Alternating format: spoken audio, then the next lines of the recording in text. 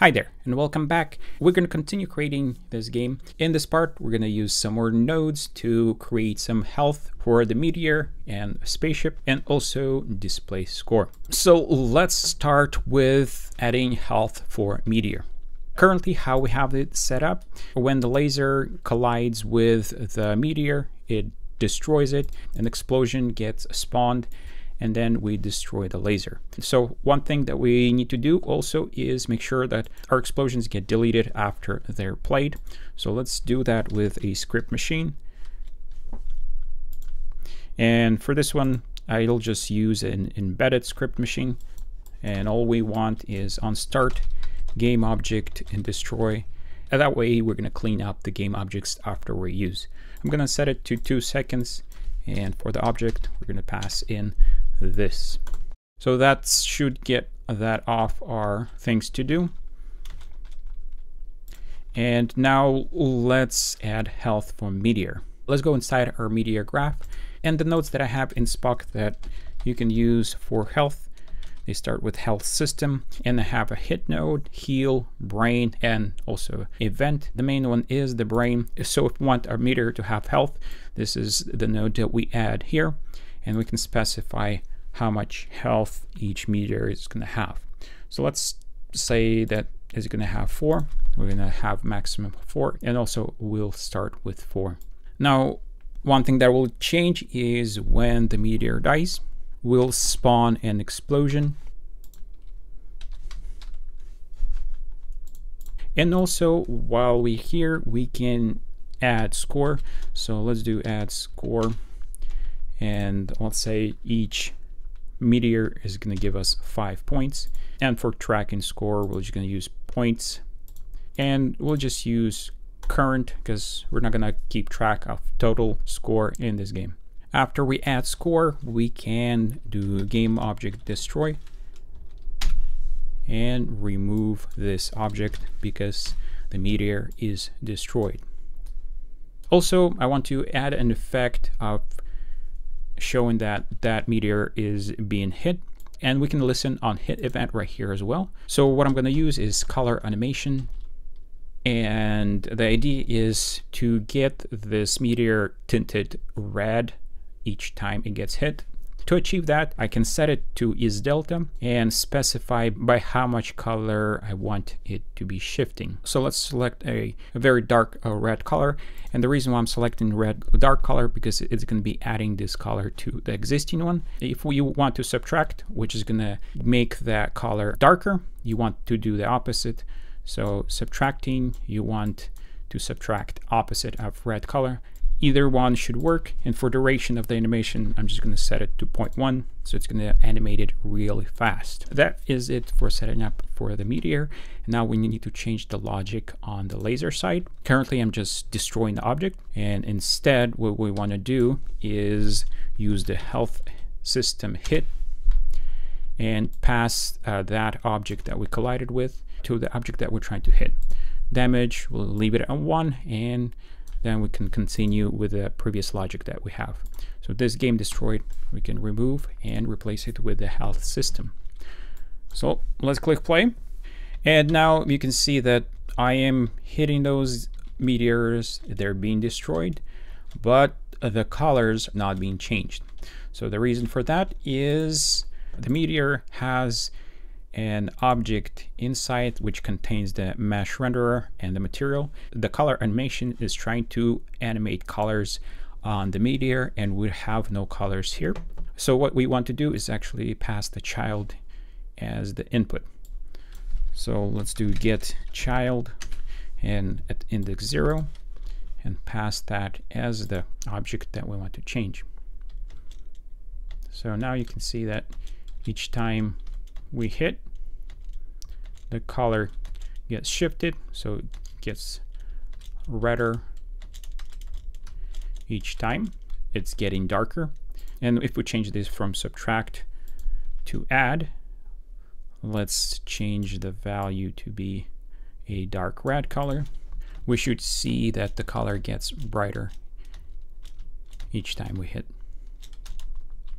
You can adjust by how much it's going to change for the look that you're going for. we have the health on the meteor, and we already did add the score counting for each meteor we destroy. So let's actually display that, and we're going to go and add a UI element, text, using Text Mesh Pro. And how we're going to set up is create an empty parent. This is going to be score, and on this score let's add a horizontal layout group so that we can have two texts here. And for those two texts, I don't want to expand it. Actually, you want to use the child scale. We want to center it, and I want it on the top. The width, let's set it to 500. And now we can go to our text here. So this is going to say score. I'm going to align it to the side, and this one is going to actually display the number. So something like that.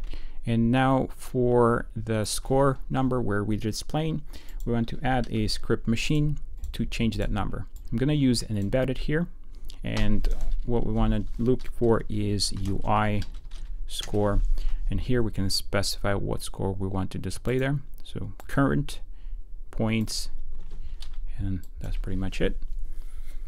So now we can click play, and we should start with 0 points, and each meteor that we shoot down, it will increment. So we got the score, we got the meteor. Now let's add health for our spaceship as well. So let's select our player and add health here. So health system brain is what we want, and let's give 3 health for our spaceship, so 3 times it can be hit before it gets destroyed. And currently what we're doing, whenever we collide with an enemy, the enemy gets destroyed and explosion gets spawned. So what we want to do is explosion is going to get spawned whenever we get hit, and here on enter we can do health system hit, and let's cause damage to the meteor. So let's do like 10, so to make sure that the meteor gets destroyed. And also we want to do damage to our spaceship as well, so let's just duplicate it and use health system hit without connecting any objects, and that should cause the hit to the current health system. Now all we have left is what we want to do after the player is dead. So let's just for now destroy the game object. So game object destroy, and pass this. So let's test it out. So 1, 2, 3, and our player gets destroyed. Also, if you're using this add score to count your score, it also saves the best score as well. So we can create a game over screen now. Create an empty game over, and we'll add text here. So let's make sure the game over screen, we're taking the whole screen space, and game over. Let's increase the width to 600, center it, height to, let's do 100, and we can also increase the size of our text. Here what we can do is duplicate our score, and let's position it a little bit lower, and this is going to be best score instead. So we can copy the same thing that we had there, except now we can just say that this is best score, and the place where we were displaying the UI, instead of using current, we can select best, and that's going to display the best score for us. Now let's add the ability to display the screen when we lose the game. The current easiest way to do it with SPUC is by using show hide UI. So in here what we can do is use the show hide UI, and we can pass the name of the UI that we want to hide or show, and in this case it's game over.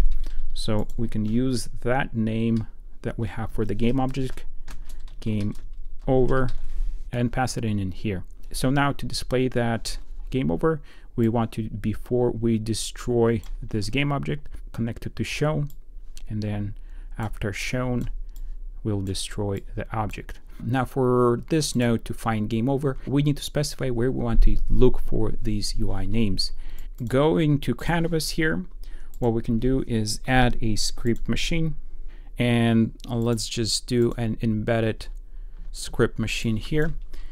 And there is a node called config UI, and all this is going to do is go through all the childs of this game object and make the names of the game objects available to be triggered with the show and hide UI node. So by default, we want the game over screen to be off.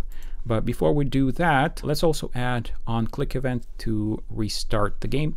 So let's do script machine, embedded.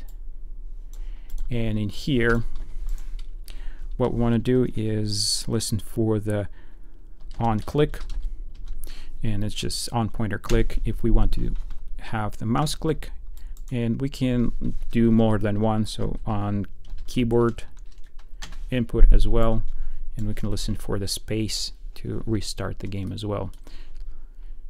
To restart, there is a node that we can use, restart scene, and that's just going to restart the current scene for us. Now that we configured the restart option, we can disable this game over screen, save it, and click run, and we can test it out. So let's go destroy our spaceship, and there we go. We can see our current score, our best score, and a game over screen. If we click, that's gonna restart our game, and now we can try to beat that score. So that will be it for this part. In the next part, I'll have some more interesting things that I want to add here. But if you have any suggestions of what to add, be sure to write that in the comments.